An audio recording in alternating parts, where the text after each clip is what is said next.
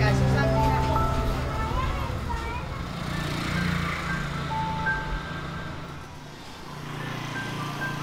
我们有一句潮州话：“通识唔在惊。”看多了还不知道害怕，不知道敬畏，因为太日常化了。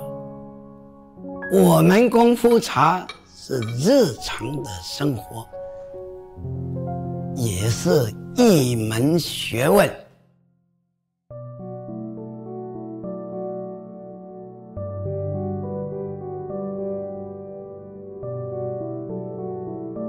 我是1937年出生于香港，1942年日本就打进了香港，我的老父亲就带领全家回到潮州。小学毕业以后没有上中学，向师傅学功夫茶，当他的茶童。所谓功夫茶，做功夫人喝的茶，就是那些铁匠啊，生火上炉，炉上面就加上一个沙吊来泡茶，边打铁边喝茶，现在演示成为家家户户都有的东西。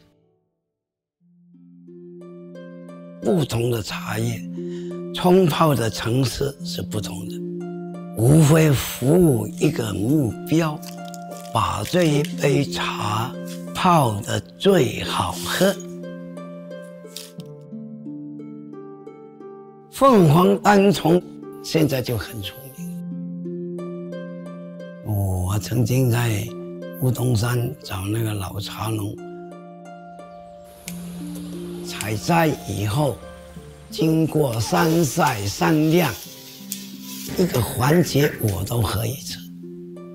最后我得出了一个结论：每一个环节都要去掉茶叶的涩味。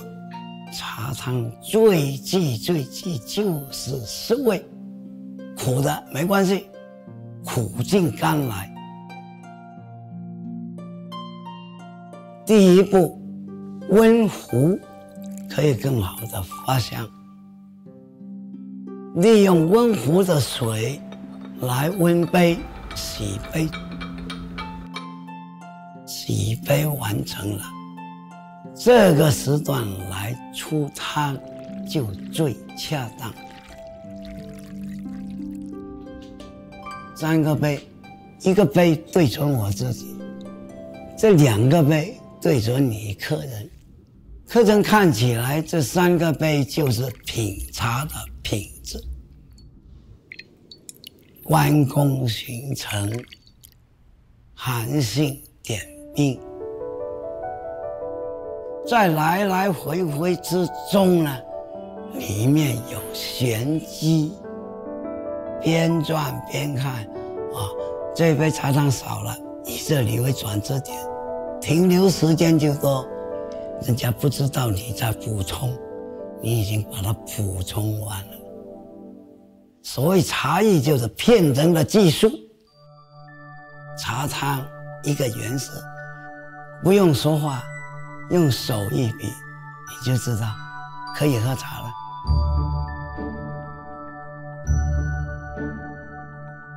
有客人来了5批，我要换5次茶。尊重客人之道。有时候我们这里啊，把这个茶，包括功夫茶，拔得太高了。潮州家家户户都在泡功夫茶，过去每个商店前面就有一摊茶汤。不管你是谁，认识不认识，大家也一边喝茶一边聊天，用功夫茶来协调邻里2家的矛盾，在喝茶中都吞在肚子里，不再说了。